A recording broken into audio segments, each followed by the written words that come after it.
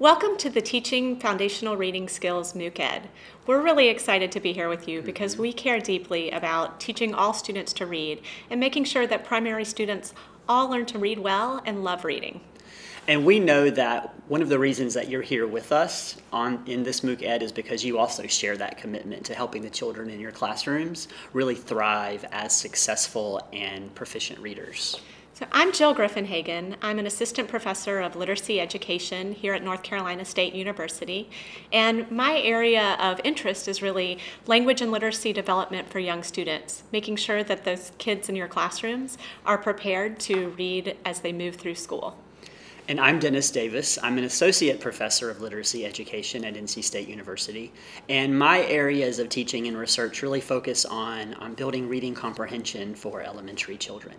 And Jill and I both have experience as elementary teachers, and we really value the work that you do in your classrooms. And we hope that through this MOOC Ed, we can support you and work with you to really build up amazing opportunities for the children that you're teaching.